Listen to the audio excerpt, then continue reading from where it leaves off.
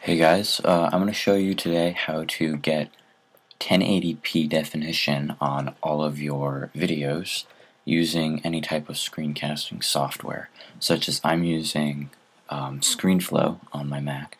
This can also be done with Camtasia or anything like that for both Windows and Mac.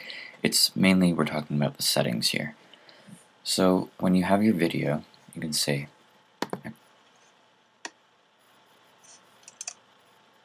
there's my video, okay? Simple, just wanted to show you.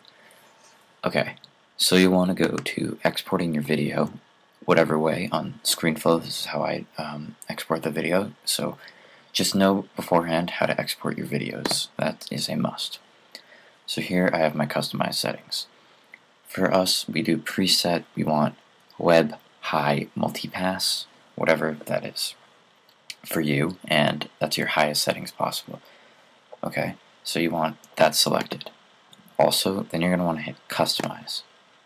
Now here you want video, you want your compression type is H.264 out of everything, don't select anything else.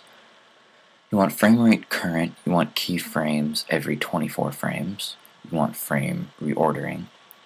Here you want to choose best quality, and you want best quality from multipass, and you just leave that at automatic.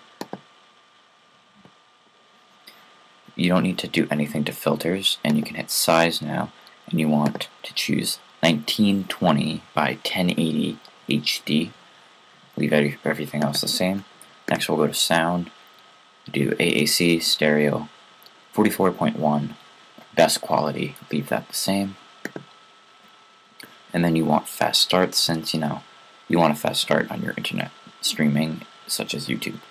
So you hit OK.